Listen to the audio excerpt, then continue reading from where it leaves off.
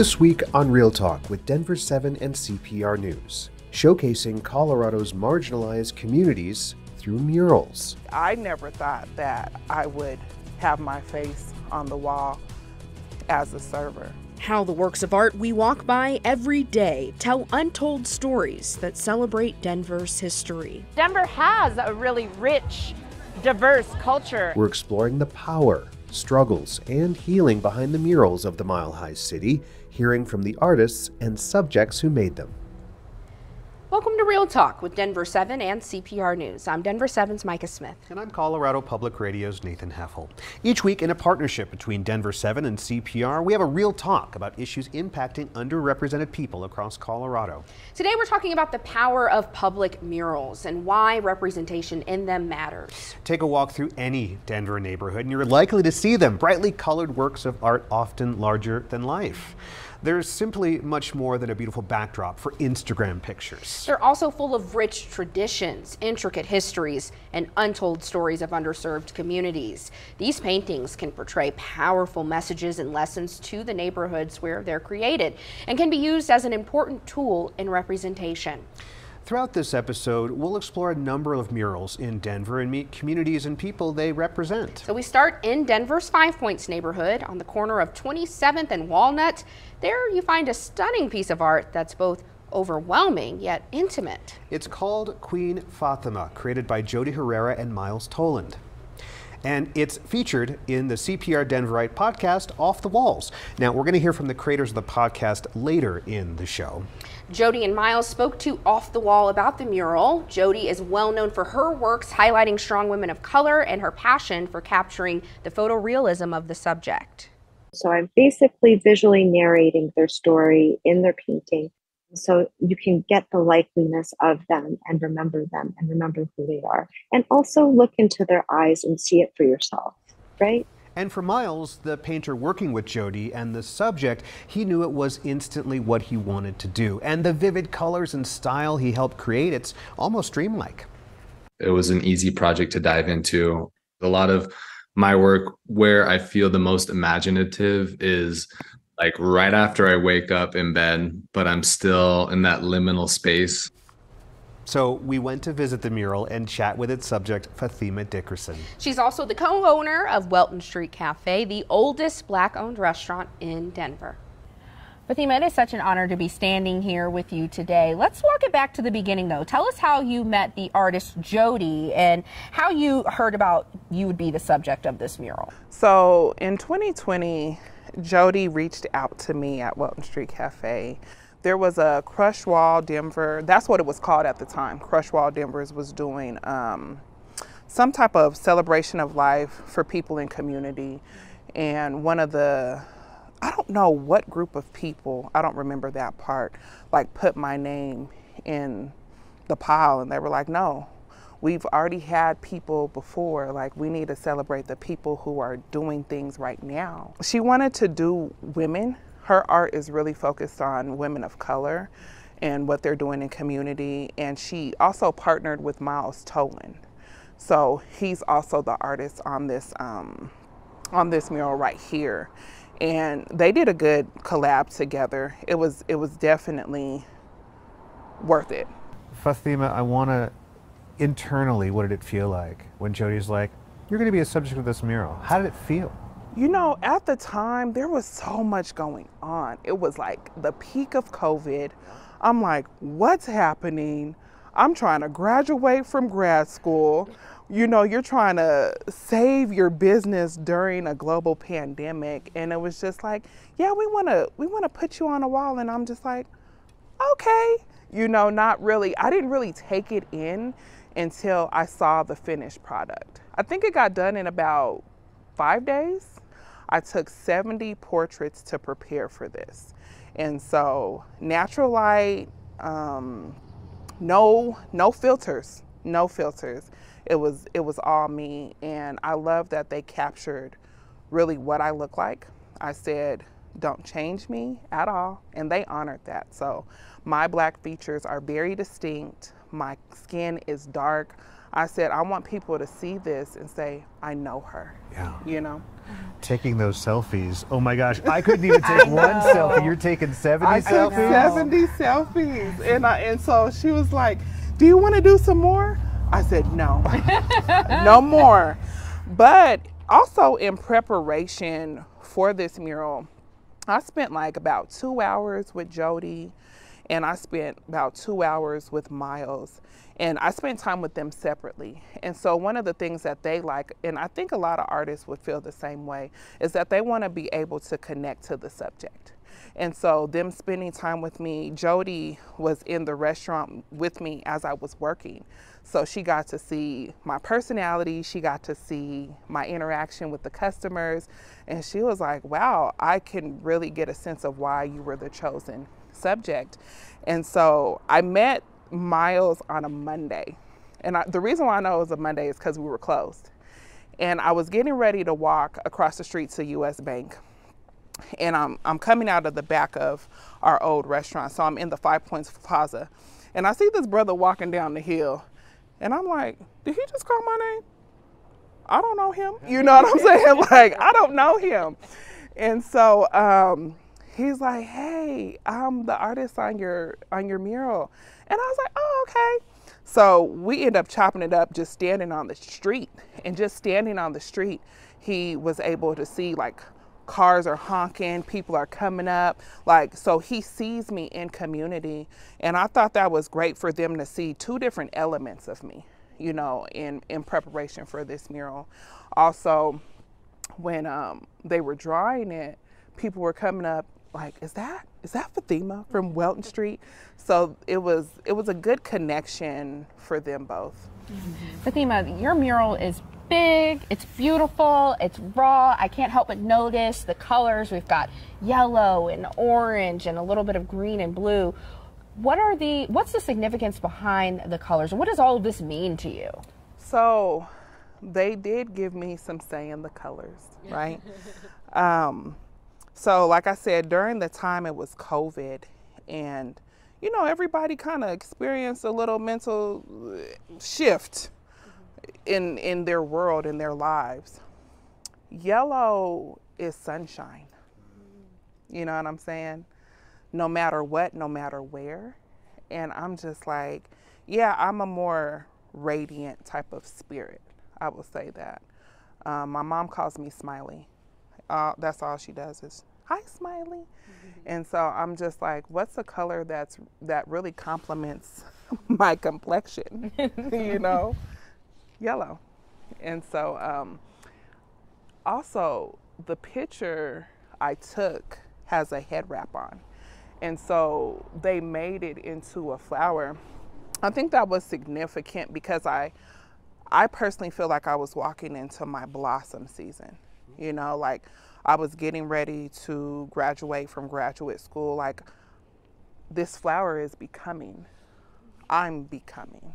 Bring that out to a community level, to a Welton Street, to a 5 Points, to whatever you want to call this place, because I think there is gentrification coming in now.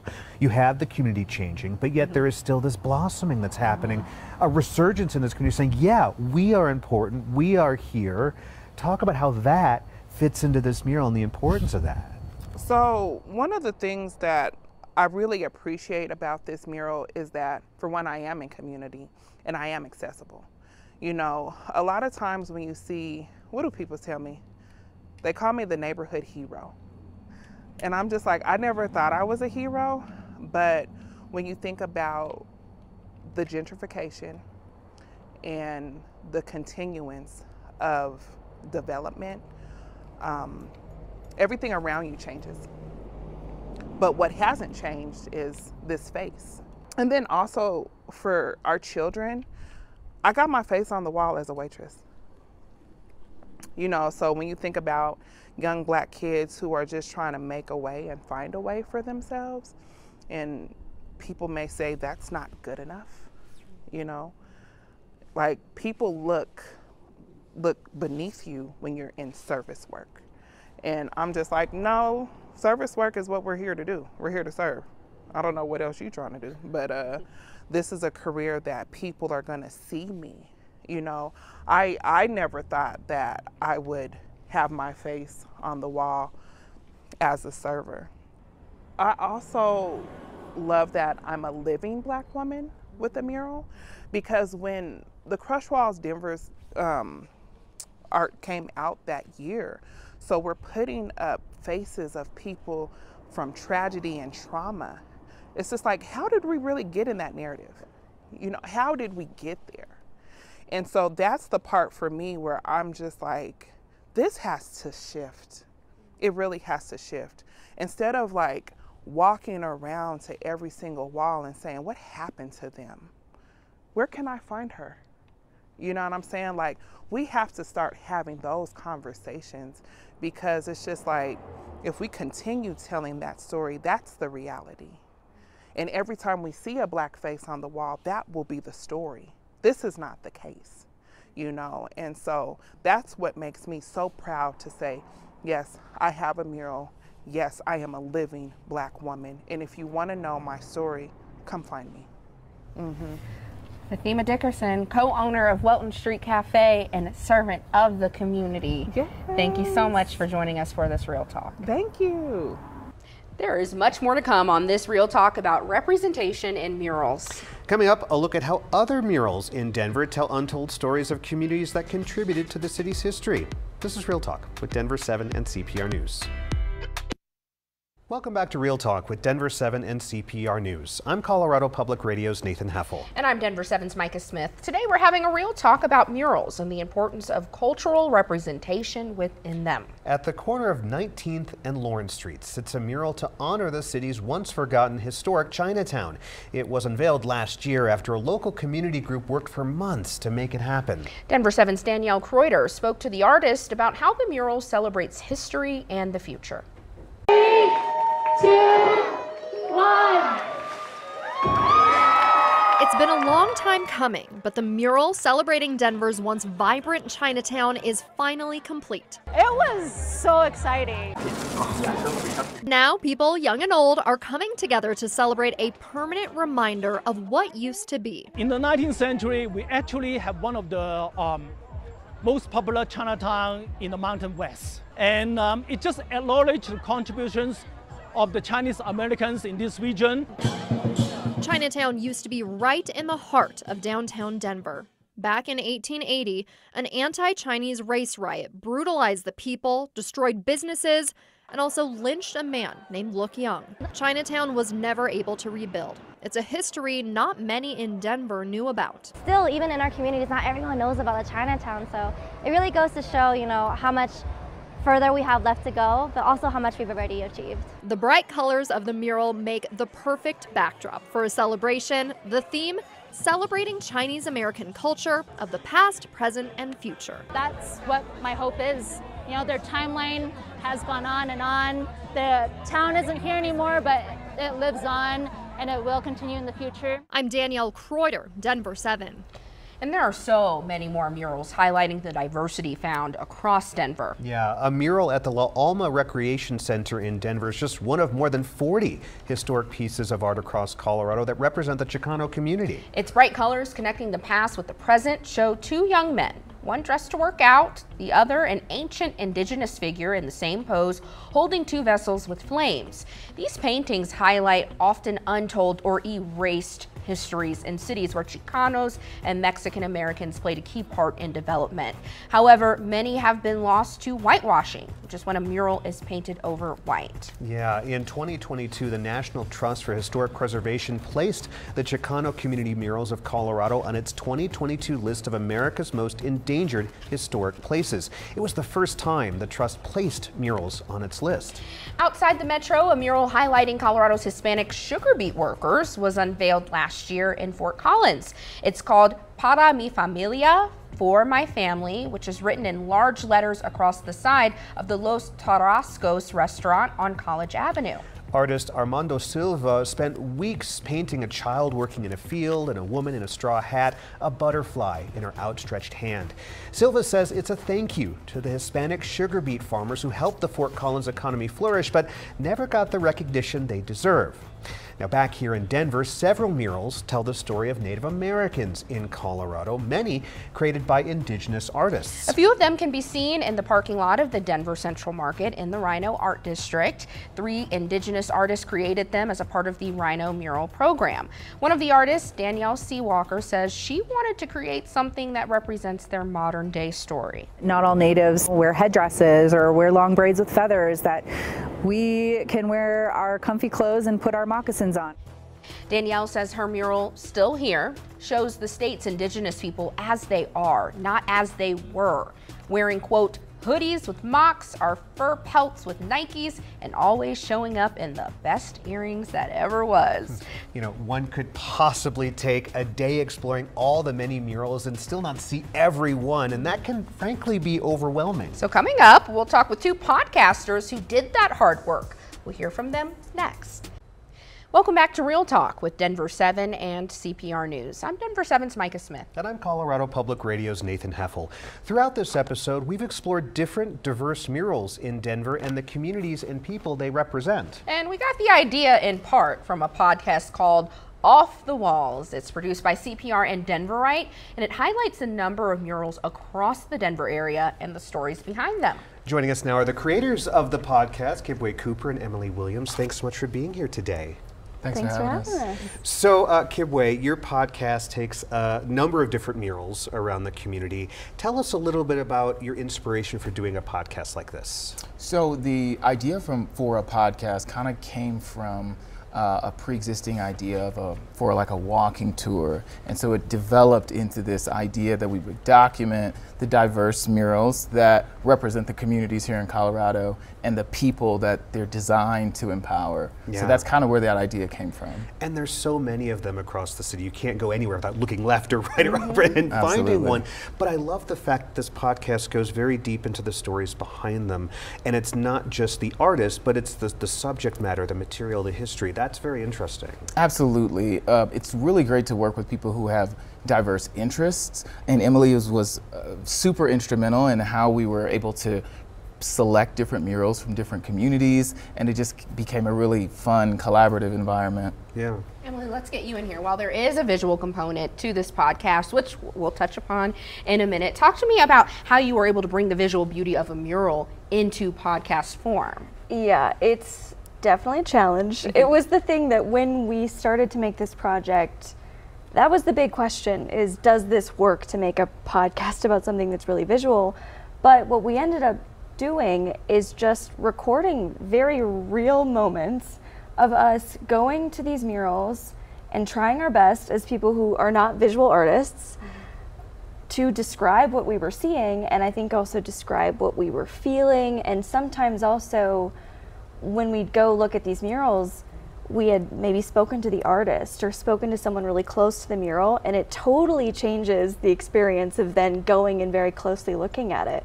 So yeah, it really came down to having those moments of just taking a moment, looking at the mural, and trying to voice how it was making us feel and what we were seeing. Absolutely. Yeah, and I think the fact that you do it so well. You do add an audio way to describe the beauty of these murals, which are all across the city. Now, the question for you, Emily, sticking with you a little bit, is how do you want people to, what do you want people to take away from this podcast? Because I think individually you can listen to the episodes, but do they create kind of an arc in storytelling throughout all of the series? I think one of the really important things, like you mentioned, when you're in Denver, you look around, there's so many murals, you see so many, and we just focus on a handful, right? And we go really deep on a story behind a specific mural. And one thing I want people to know is, yes, you're surrounded by all these different works of art, but there are some really deep stories behind them. And I think sometimes people think that murals are about the aesthetics or, you know, about having a great place to take a photo in front of, but there are murals with really incredible stories and real people and, you know, a lot of thought and time behind them. So I think we want people to look around them and look at those murals and think, wow, there are probably a lot of stories that I don't know yet. You know, these aren't just visual, there's a lot more to them. Yeah. I love that you said it's not all about the aesthetic, because my mind, when you said that, automatically went to the River North Arts District, popularly known as Rhino, right? But it is an arts district, and so it is so colorful there, but there are murals all over. Kibwe, let's talk about how some of these murals highlight a particular neighborhood or culture. When you learn about the neighborhoods and cultures that these murals represent, what do you hope the viewer takes away? Well, hopefully, you know, you get a peek inside of the value system and the existence and the community that is there originally, right? We don't want to be so developed that we lose all sense of the origins of the communities that built up those environments that we are now benefiting from, right? Whether it's with new restaurants or new fun things to do. So when you look at some of these murals, they're reflective of the history of a people who had to work really hard to be seen at all. And thus they've created these public works of art as like living archives of who they are, where they come from, and the things that are really important to them.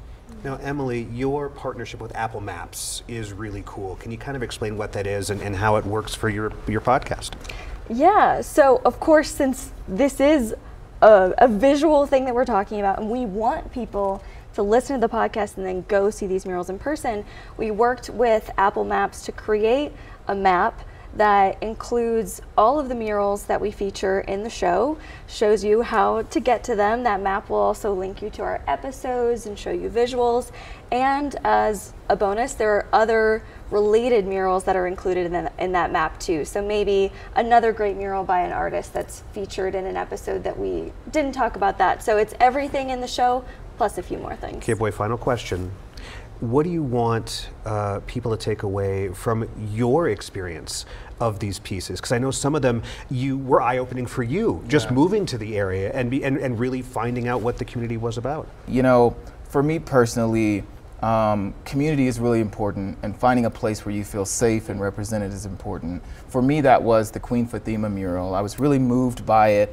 Her service in the community, and then having a mural painted of her, not based off of a celebrity status, but because of her heart of service and the legacy of Welton Street Cafe in the community. It inspired me to then move from Inglewood down into 5 Points because I wanted to be a part of that history. So for me, I think if you're listening to the show, hopefully it inspires you to be a participant in equity, participant in community, and have a heart for service in some way, shape, or form, because these murals are the epitome of community service, right? They're there to beautify the community and also hold the community together, letting them know that they're seen, they're valued, and they deserve to be represented. Kibwe Cooper and Emily Williams, creators of the CPR Denverite podcast, Off the Walls. Thank you so much for being with us. Thank you for having us. And you can find that where you get your podcasts. And to see that map, head to cpr.org/offthewalls. And that's this week's episode of Real Talk with Denver7 and CPR News. Each week we'll have a real talk on issues that impact Coloradans who are often overlooked. You can find all of our shows on denver7.com/realtalk or cpr.org/realtalk. Have a great day.